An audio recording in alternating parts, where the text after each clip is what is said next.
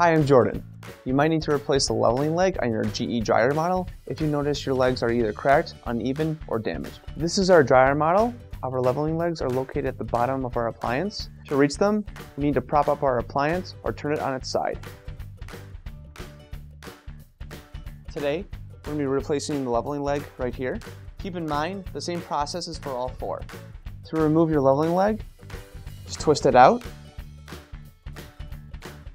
Next, grab your new OEM replacement leveling leg. If you don't have one of these leveling legs already, you can find them on our online store. Now just take your leg, line up the threads, and twist it back in. You may have to do some trial and error just to make sure your legs are all even. Once you've done that, you can put your appliance back down and your repair is complete. If you need any tools or OEM parts for your appliances, you can find them on our website. Thanks for watching. Your support helps us to create these free videos for you to enjoy.